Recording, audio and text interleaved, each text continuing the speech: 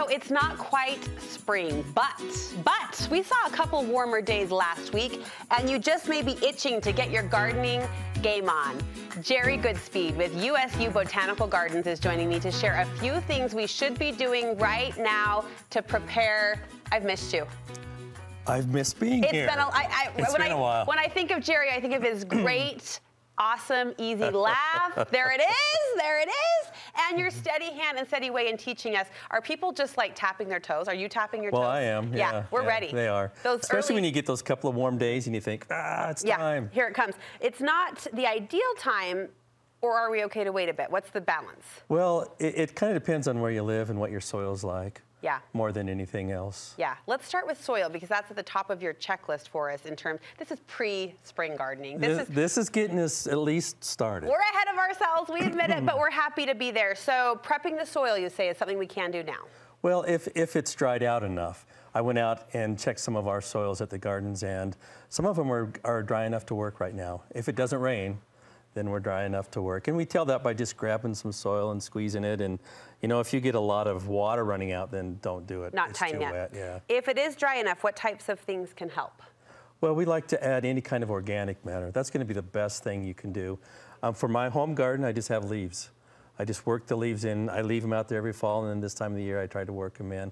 But you can go to your local garden center and get compost, get seasoned manure, those types of things, and they all work good. Just work them into your garden. And the benefits will be what? I do this now, what will I see later? Well, what'll happen is you'll have, it'll create better drainage, better structure for your soil. Your soil starts to, we like structure in the soil. The plants love structure in the soil, and you gotta have that. And those are some of the benefits that you have, but there's a lot. You get some extra nutrients. It's easier to work your soil, you know, those types of things. This next checklist item is something we can do no matter the status of our soil or no matter the weather. We can dream, we can plan the garden, what's going to happen, what it's going to look like, what I'm going to do.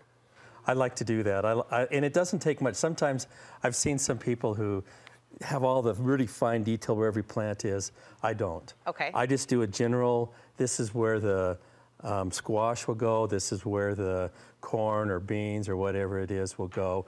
And I keep that because then when I go to the store, go to the nursery, I know how much seed I need. I'm not guessing. I say, okay, I need enough seed for 40 square feet of carrots, whatever it is you're growing. It's an estimation. We're being efficient about it. Is this what you use? Yeah, this is mine at my house, and I have some 4 raised beds, and the other good thing about this is the next year, I pull that out and I can rotate some things around and move them around. So, yeah. I feel like this is the next stage of my growing up. Like once I have a plan like this, I'm going to level up as an adult.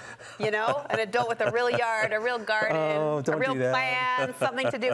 Your next tip is we can start purchasing seeds. You can. They're out there. I've walked through a number of nurseries this week.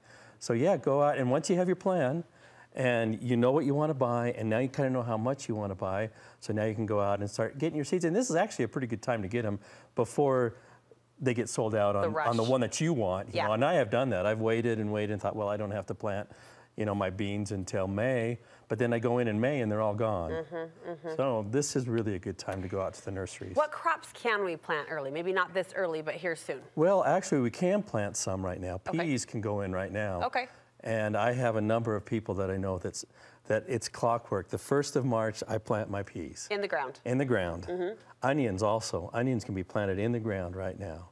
And give it about 2 to 3 weeks, and then we're going to start looking at our cole crops. We'll start looking at our lettuces, our spinach, you know, what we call our hardy vegetables, and we can get them in the ground. Do we want to do them all starting from seeds or starters? That's a good question. It kind of depends on the plant itself. I like to do as much seed as I can because then I can get the varieties I want. However, if you're not equipped for that, if you don't want to start your own plants, then you're going to wait, go down to the nursery, and see what they have for their starters later in the year. And are we planting in pots or in the actual garden?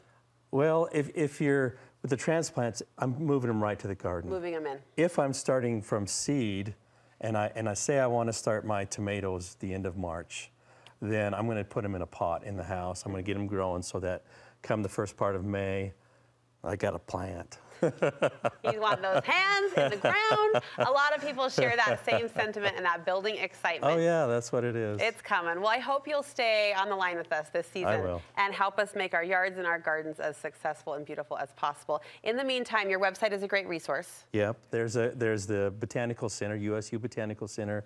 There's also Yard and Garden from Extension. Both of those websites are good. All right, Jerry, thank you. It's nice to be back. For getting that early itch in. We love it so much.